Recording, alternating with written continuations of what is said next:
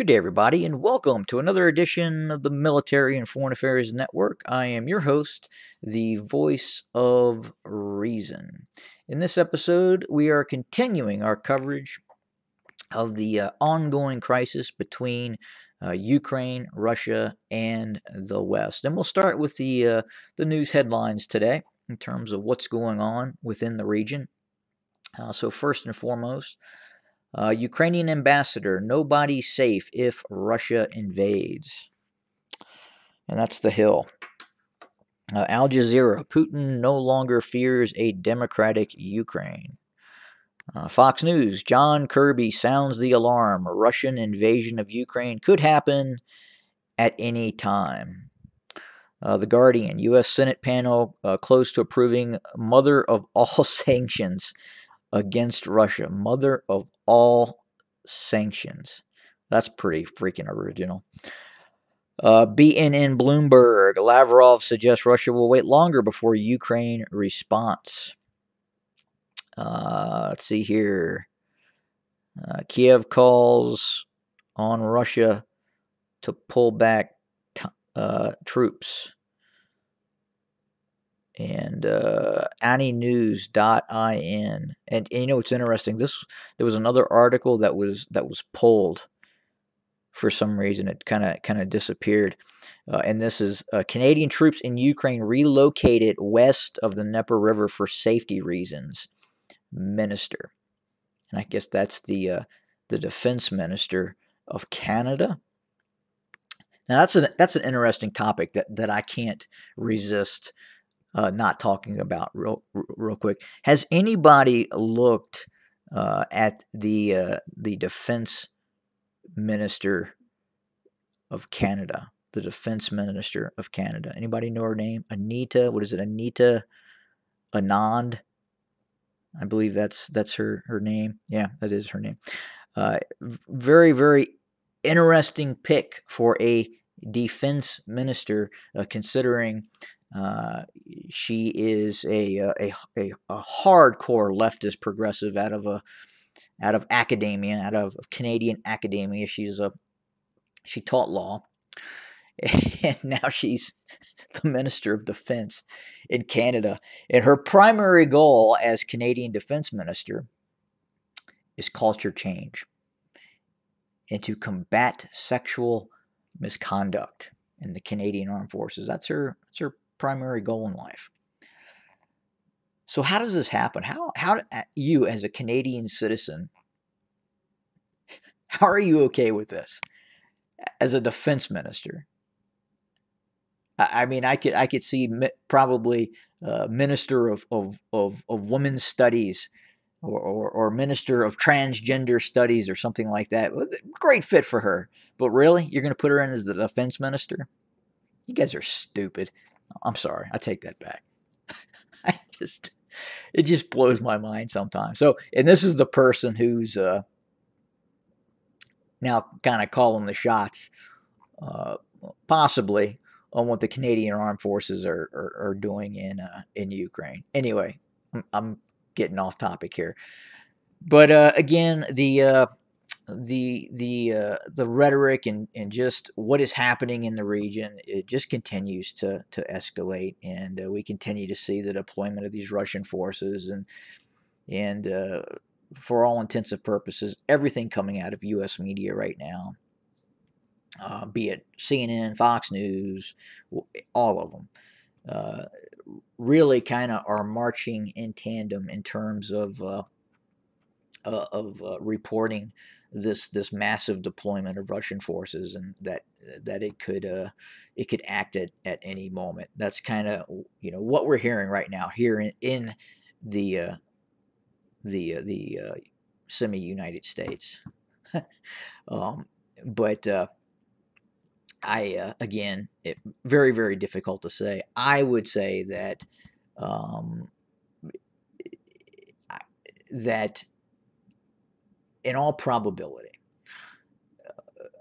what we're hearing and what we're seeing is not simply, if this is not a wag the dog scenario, if we eliminate the wag the dog scenario, and this is actually real, which it could very well be. If that's the case, then it's not just the buildup of Russian forces that have Western intel concern.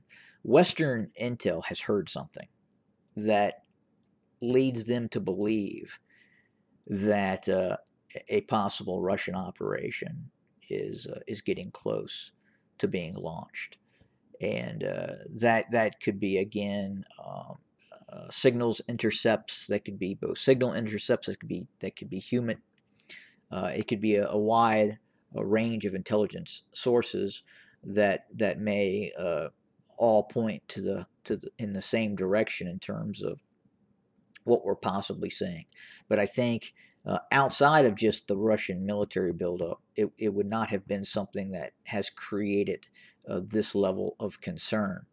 And we're seeing that coming out of both British intelligence, U.S. intelligence, not so much German intelligence, German intelligence, but yeah, I mean, again, it's probably not so much seeing the buildup. The buildup is part of it, but obviously they've heard something, and that something indicates that the Kremlin has given authorization, quite possibly, to launch an operation.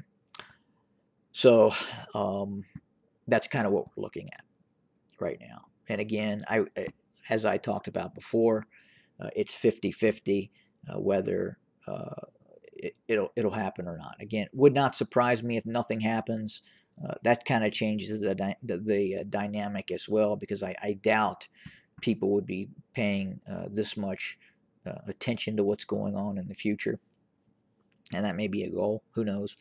And then again, it wouldn't surprise me if we do see a large-scale military operation into Ukraine. But I don't think the Russians are going to seize control of Ukraine in 2 days. I think if it is a large-scale operation with the intent of taking everything east of the Dnieper River, or a decapitation strike where they're looking for some sort of regime change, it's going to be either of those two scenarios where large areas of Ukraine are occupied.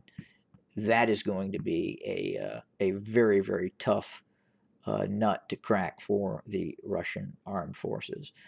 Take a look at some of the videos, some of the documentaries that documented the 2014 Maidan Maidan in Ukraine, and you know, there's a lot of individuals in Kiev, and especially in Western Ukraine, who are not okay with the Russians. And if you look at the blood, sweat, and tears those folks were willing to spill to change that government in Kiev, it was pretty intense. And yeah, you can say it was a George Soros operation. They were all paid. Look, you can't pay those kids to do what they did in 2014, especially when the Berkut snipers were shooting them and killing them all in the streets. And I mean, that was some pretty intense crap that happened there in the streets of Kiev, and no one's going to do that for a very small amount of money. So obviously, there's some deep reservations about the current Russian supported government prior to 2014, which caused this popular revolution in Kiev.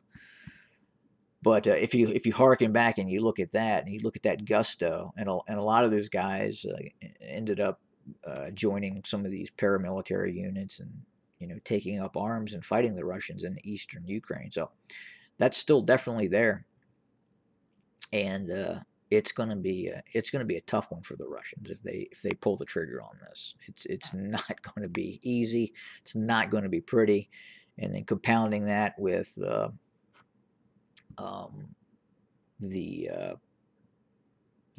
Western support, especially the the Brits with all those anti-tank systems, those in-laws that were sent, and a host of other systems as well, are really right now are pouring into Ukraine to be used. I think it's just going to be just nasty and messy and long, and it's going to be tough. And I think Putin knows that, and that's probably part of his calculus right now on why we haven't seen a recent operation. But at the same time, I think part of his calculus, meaning Putin's, is it's just going to get worse. And at a point, it's going to become even much more difficult to conduct an operation and bring Ukraine back into into Moscow's fold, so to speak. So again, that's probably what he's weighing. It's now or never, and if it's never, is the cost benefit analysis something that it's going to endanger at some point either his or even his cohort up in Minsk, the strong man in Belarus as well. So those are some things I think he's looking at. But we're also hearing that the Ukrainians are starting to reinforce the area near Crimea. They've brought in some heavy artillery tubes and are putting them in place. It's kind of strange. Also, we're not hearing much about any defensive. They're being very quiet. The Ukrainians are, in terms about what they're deploying along the Belarusian and Russian borders up towards the north, and these accesses of advance towards Kiev, which is smart, and probably they may be taking it seriously.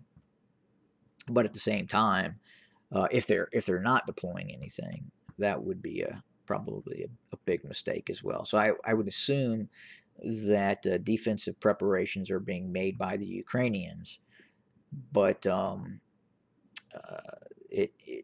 by outward appearances, that doesn't appear at least to be the case. There doesn't appear to be a lot of activity by the Ukrainians in terms of what they're deploying in terms of countermeasures to a possible Russian operation. But they could actually be doing it. We're just not saying it, which makes sense. They want to try to hide those force concentrations as best they can, because the Russians are going to be able to, if they know where those forces are at, they're going to be able to hit them with various systems, long-range cruise missiles and airstrikes and such.